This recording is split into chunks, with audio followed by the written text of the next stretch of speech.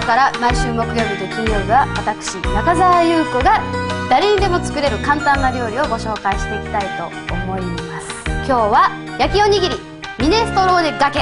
今日とした料理を挑戦してくれるのはモーニング娘。の飯田香織ちゃんです。よろしくお願いします。教えてくださるのは料理の天才フレンチの天才滝崎シェフです。よろしくお願いします。どうもよろしくお願いします。しいたけ、ハム、人参、玉ねぎ、ネギ、白菜、はい、あとじゃがいもね。今の時期はお鍋とかするんでね、はい、こういう材料いっぱい残ってますから。そうですね。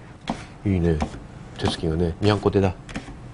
オリーブオイルを入れます。はい、で、はい、ここにニンニクをほんの少し入れてください。ほんの少しと言いつつニンニク好きだからちょっと。うわ、ちょっと待って。それおいマジおいおいよ。もっと少なくていい。熱い。はい、飛んでる。ゆうこちゃんなんか手つきいいね。炒めてるだけ。あ、そう。はい。ヘルシーですね。そう。野菜がいっぱいだけ。ね。これは野菜が全部かぶるぐらいですか？そうですね。たっぷり入れてください。そしたらじゃん。香り付けね。ベイリーフ。これ何？ローリエ。ローリエ？月桂樹の葉っぱね。そう、香り付けね。アクを取った後にこれを入れます。はい。どうシェフ？バッチグー。いや、よくわかんないです。シェフ。三角に。そう、三角でも丸でもいいですよ。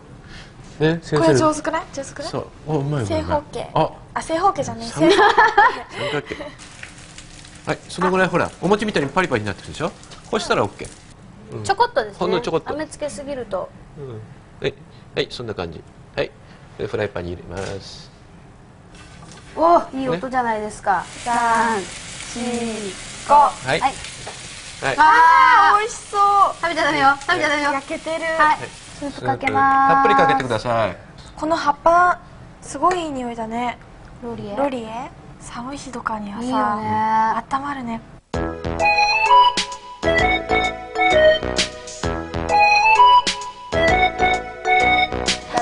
食べないとわかんないよね。怖いね。でもすっごい匂いとか外見とか美味しそう。外見とか。外見、まず外見から。いただきます。うん。う